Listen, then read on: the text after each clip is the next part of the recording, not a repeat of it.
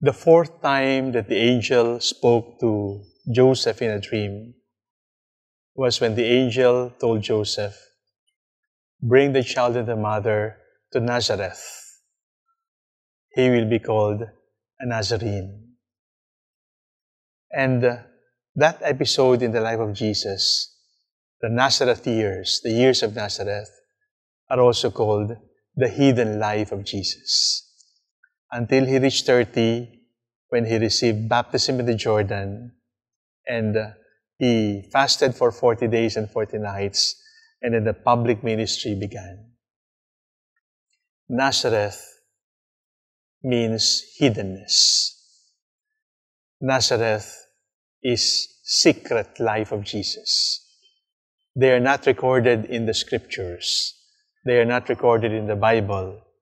Of course, there are some speculations, but officially and really, nothing is written in the Bible about his years in Nazareth. We do not really know. We do not know. But there are many things really we do not know. There are so many things that people do not know about us. So, the question I throw to you is, what are your secrets? What are your hidden things that your friends do not know? Maybe your superiors do not know, but surely God knows. What are your secrets? What is your hidden life? Are those secrets skeletons in the closet? Or are those secrets beautiful secrets, acts of goodness, acts of prayer, acts of generosity known only to God? What are your secrets? What are you afraid of will be revealed? What do you want to reveal that is not yet revealed? As we reflect on the secrets, the hidden life, the hidden chapters and episodes in our lives, I'd like to bring for your consideration David and how he was anointed. The prophet Samuel was sent to the house of Jesse in order to anoint one of the sons to be king. The first son, the second son, the third son, they were all presented to the prophet, and there was a whisper, "Not him, not him, not him." But eventually, the prophet Samuel said, "Are these all your sons?" And Jesse said, "I have one more, but he's in the field. Call for him." And as soon as the prophet saw David, the Lord whispered to him and said, "He's the one. Anoint him." Samuel was used by God to call David.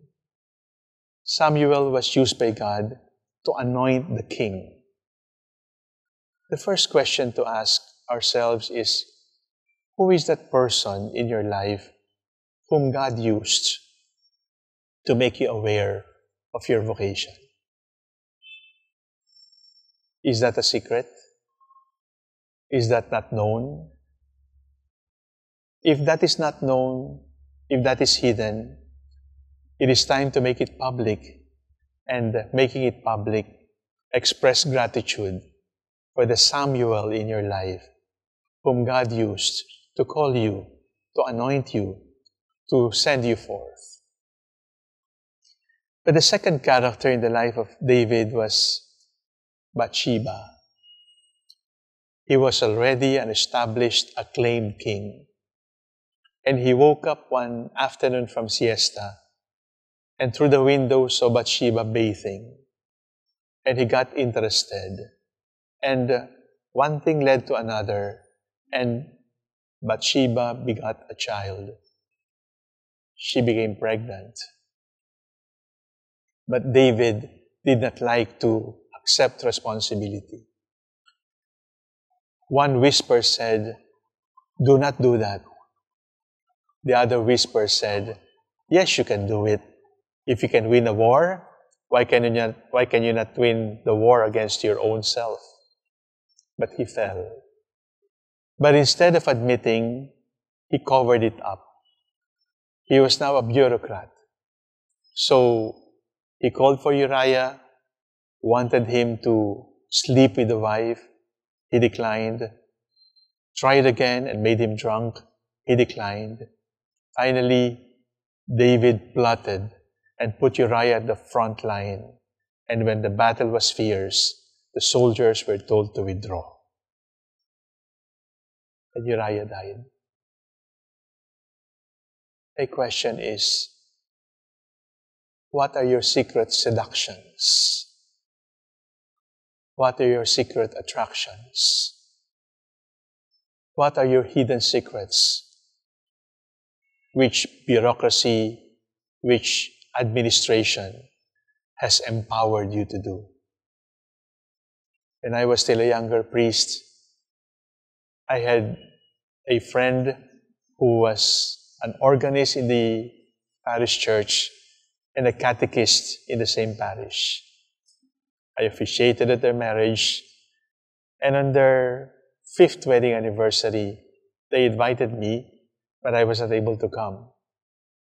So I came 10 days later. 10 days later, they hosted a meal for me at home. So while the wife was preparing the dinner, I asked, "So, paano kayo nag-5th wedding anniversary?" And the wife just said, "But Father, Giorgio treated me for chicken joy." It was already 10 days later. There was still a beam, a sparkle in the eyes of the wife because she had chicken joy for their 5th wedding anniversary. I was disturbed because I was no longer celebrating my anniversary by Jollibee. The priesthood had sophisticated me. It had complicated my taste. It had complicated my choices. And I had to reconcile with the Lord and with myself and return to my first love. Who or what is Bathsheba in your life? Is it money? Is it position? Whom are you seducing? Whom are you covering up? What is it that you don't like to accept that you have done? Who is the Uriah? Whom have you murdered in order to cover up for your sins? And the third character in the life of David was Nathan. Nathan came forward in the presence of the king and said, "Your Royal Highness, what do you think of this?"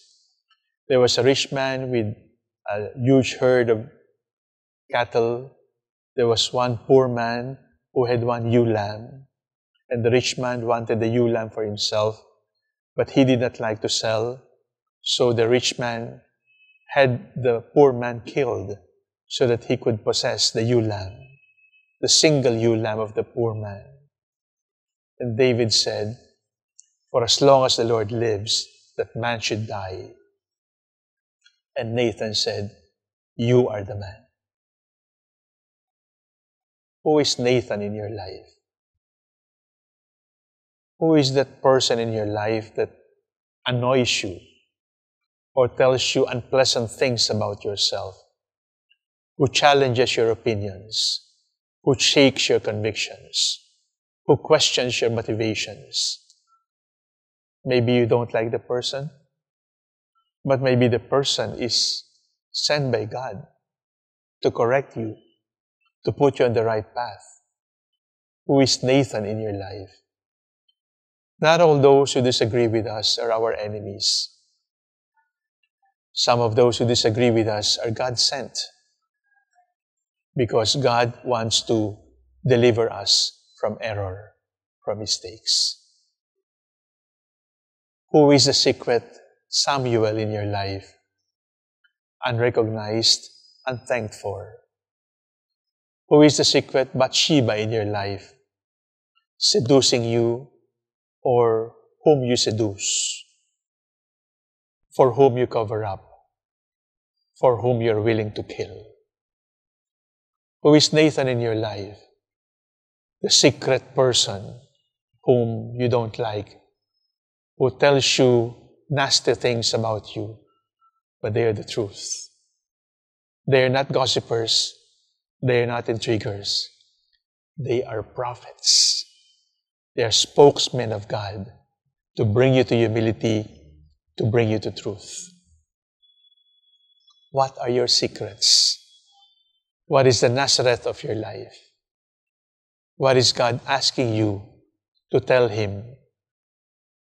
What is God asking you to expose to Him so that the skeletons may be healed, so that the beauty may be revealed, so that His name, His beautiful name, may be glorified? What are your secrets? Who are your secret Samuels, secret Bathshebas, secret Nathans? Tell the Lord your secrets. Be honest. You cannot hide from Him like Adam and Eve hid from Him. He knows everything. If you're honest, He can save you. With dishonesty and with our hypocrisy, we prevent the Lord from working wonders and miracles in our lives.